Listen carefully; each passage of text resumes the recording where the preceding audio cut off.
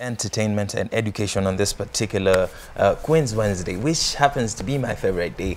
Shout out to Hilda Wathithi and Callum Eval for holding it down when I wasn't there, but we here now. And I go by the name of Barry Moses, or It's Barry Mo on every social media platform, and we do this every single weekday from 7 a.m. to 10 a.m. And I'd like to introduce my guest, who's a student at the Kenyatta University, pursuing a degree in fine arts, and she goes by the name of Faith Njora. Karibu sana. Thank you for having me. Yes, Faith. I have amazing pieces of pencil work in my hands. We have paintings in the studio. The studio looks gorgeous today, courtesy of Faith Njora herself. Thank you. Faith, before we start talking, I'd like people to stalk you a little bit. So share with us your social media handles as you introduce yourself. Okay, my name is Faith. Thank you for having me again. My social media accounts Just talk to that camera right there. My social media accounts in Instagram is Faith Wako. My email is njorafaith13@gmail.com. Those are the only handles I have currently. Yeah. All right.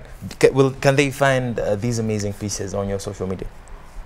Not yet posted, but it will with my hashtag Wakos art. Everybody was impressed when you walked in with these pieces, and currently you're pursuing your bachelor's degree. Yeah. Was this something you've always wanted to do? This was something that started way back since I was a kid, because I remember I used to draw in my mathematics book in primary school.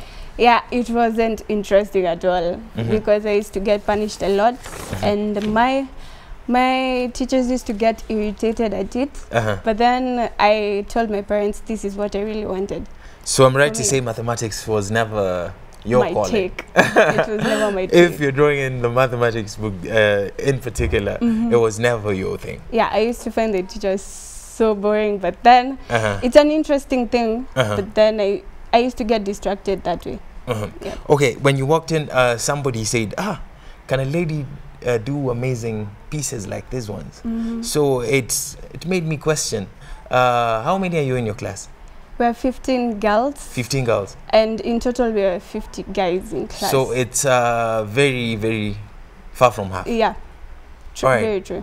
How is it being a female in this particular class, and how do you relate with the guys, being a male-dominated industry? I think the guys are so open to many ideas. They are supportive enough. Whatever you have, they take it, and like, if someone is talented in something and you're not so good at it, they take time and do it for you, or practice with you and like take you far with it. All right. So I'd like to know, people assume this particular field is for the talented. You need to have talent for this. Is this true? And what is the importance of education or pursuing a bachelor's degree in fine art when it comes to this particular industry? Well, I'd say some don't have talents when they come to the university. You're taken from ground and you're taught how to do steps. I remember when I was back in first year, I didn't know how to shade my pencil artwork, and we were taught each and every step to do it. So you don't have to have the talent, but then it has, you have to have a clue of whatever you're doing exactly. So step by step, you'll catch up. Step by step, you catch up. Yeah. So it's not, you can have zero talent like me, because I was the worst drawer. Let me tell you, it's about whatever is in your heart. Maybe some people like to draw, but then they don't know the concept of it. But then when you come to fine arts, you're taught each and every concept about it. All right. Yeah. Wise words from Faith Njora here. You don't need to have talent. You can pursue whatever you want to do if you put your heart into it. Some people go to her class without talent and they're taken through the steps. So no excuse for you out there. 22162 is our SMS line. Start with the word YM254. Never forget to leave your name and where you're watching us from. Faith, there are very interesting pieces here that really got people talking. And some I can show on air, some I can't. But it's very interesting, your perspective of a woman. What inspired this piece right here? Well, so many ladies go about so many things in life, and some of us end up taking bad decisions and making bad decisions in life. You end up solving your issues in a very different manner. So, and consequences come about it. I would say this piece really got me because at the age of around 12 years, when I was back in high school, let me just say that, I used to, I really engaged into bad company.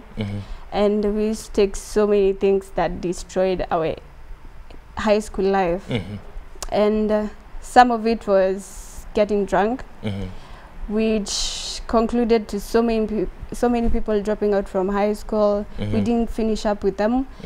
And currently we see them, this is the situation they are in. This is a situation of a woman who made a bad decision. Okay, yeah. And it can be corrected. Yeah, it can be corrected. It's never too late. It's never too late. Oh, so day-to-day life experiences influence your pieces. Yeah. Also.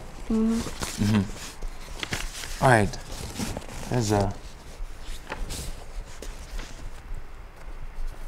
All right. This is another interesting one that got people's attention. And the lady to my right is dressed in some sort of African attire. Right? What inspired this piece? This one is about models. Really, they love showcasing their bodies, which is part of their art. And body is art. Yeah, body. A woman's body is a piece of art. Yeah. All right. And women have really good, I would say, structures, but then we use it so differently. And sometimes people of the society give ideas of how you're going to go about your womanism. But I believe giving your all and bringing out whatever is inside is the more important thing. So this one is about a lady who is being photographed, and she's barely naked in the upper part, and she's just trying to be her, showing her calves, and trying to send something outside there. You don't have to have a perfect body to stand out. Really. So this is some slight imperfect body. Yeah. You say. Yeah. All right. When we were having a conversation earlier, you were very passionate about empowering a woman, and woman empowerment has different approaches. As an artist, what is your approach, and are you achieving what you're trying? I think women need to stand out in the art world. Not so many of them are recognized in the current market, but I believe we have the skill to do it. And so many women are silenced, which is not a good thing, especially in different careers. But in art, you can bring out whatever you want. Artists are geniuses. They can bring whatever. They can bring whatever to the table. From their heart, you have to feel each and every. Give me a reason that makes you say a reason why you say artists are geniuses. Just one reason. Well, I believe not so many people are gifted with this thing. The few who are have different things to put out there. And either it relates with painting, pencil artwork, each and everything. Yeah, so I think whatever your plan is, or the genius idea you have inside may beat the other artist outside there, or it's kind of unrelated. Yeah. All right. Before I interrupted you, you were telling me about how you're approaching empowering a woman. Yes, and I'd really like to know how you're empowering a woman through these art pieces. Okay, I'll speak about the event that I was telling you about earlier on. This event is going to bring all the artistic women. Generally, people who are my friends, we came up with this idea of bringing arts to the world and showing that women are able to do this. And we are going to involve different artists. That includes people with nail art, fashion stylist. There's nail art as well. Yeah. Is it taught in school? Not really. Not yet, but it's coming. Yeah. The day is coming. Yeah. All right, so it's going to involve, is it only a women thing or queens thing? I will say it's more of women thing, but men are invited. We can also be involved. Yeah. All right, I'd like to be there. That's somewhere I'd like to be. So straight to the paintings, from the pencil art to the paintings. This particular one, what inspired this? When you twist it, actually it's placed wrongly. When I twist it like this. Oh, no, the other way. Nope. Not really. Yeah, like that. Like this? Make it style. Like this? Yeah. All right. It's a musical instrument, but then it's given in shapes form. What inspired me to do this piece of art is worship. Worship? Yeah, I'm a Christian. You're a Christian? And I love worship so much. And being a Christian, you have so many things going on in your life. Some things are dark, some things are brought into light when you just hit the note and worship. There's a lot of temptation. Yeah. In the walk of Christianity. Yes. So this is how this piece came about. I love music. And I love playing it, but then I have no idea about the keys. Okay. Yes. But this is how this painting came about. How long did it take you to piece this? It only took me 2 hours. 2 hours? Yes. And you were done? How much does it go for? Just well, pricing, you have to look about so many factors. You have to look at the prices of the materials you buy, the paintings, the brushes and everything. So they invested capital. Exactly. And then the time invested as well. Exactly. As a factor. Yeah. And then you come up with a price. With a price. What price can you...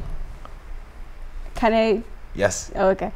I'll take this one for 15,000. 15,000? Yes. Which is quite fair because they go as high as 100,000 to $1 million art pieces. All right. Have you started selling your pieces? Yeah. Which one is the most expensive you sold? The most expensive piece I've ever sold is 35. 35,000? Yeah. What was it?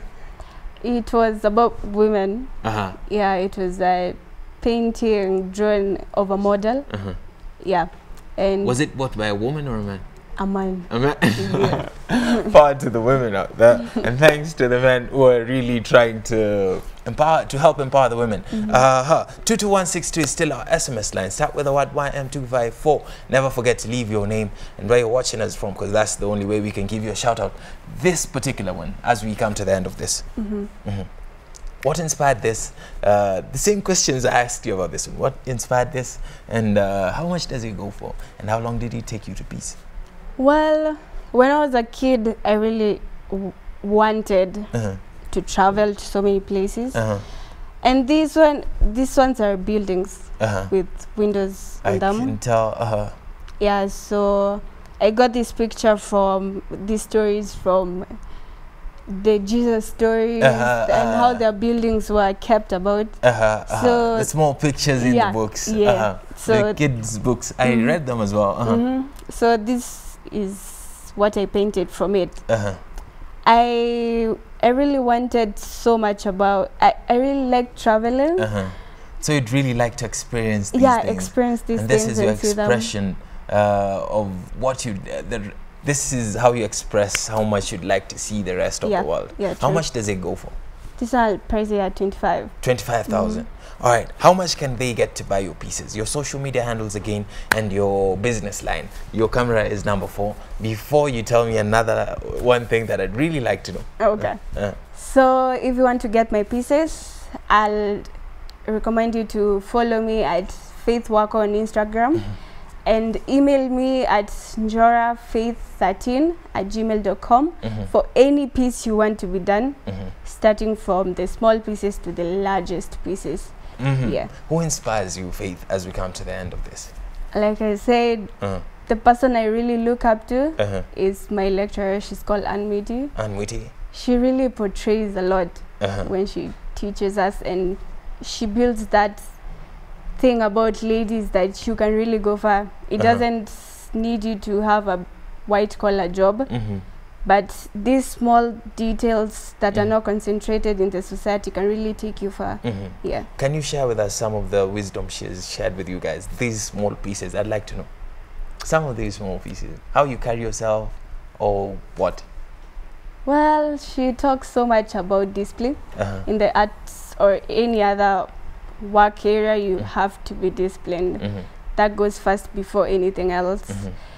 And bring your work, make it fine, as in when you do something, you have to look at it first and reason with it. Like, am I impressed with the work that I brought? Yeah, you really have to be impressed before you expect the world to be impressed. You bring the feeling out.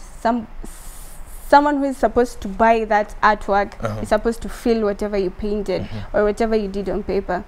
Yeah. Thank you very much, Faith, for coming through. Thank you very much for the pieces, and thank you very much for what you're doing for the queens out there. Today is Queens Wednesday, and we appreciate you. I'm looking forward to coming to your gallery sometime in future. Thank you so much for having me. All right. This has been another segment of Why in the Morning on this particular Queens Wednesday, and our focus was on fine arts, and our guest of the day was Faith Njora. And you can follow on social media platforms just to get a glimpse or a gist of pieces of art and what she's all about. Kalami Val and Hilda Wathithi and Shiko Kaitani still have a lot lined up for you. If you're thinking about touching that dial, don't. I go by the name of Barry Moses, or it's Barry Mo on every social media platform, and enjoy the rest of the show.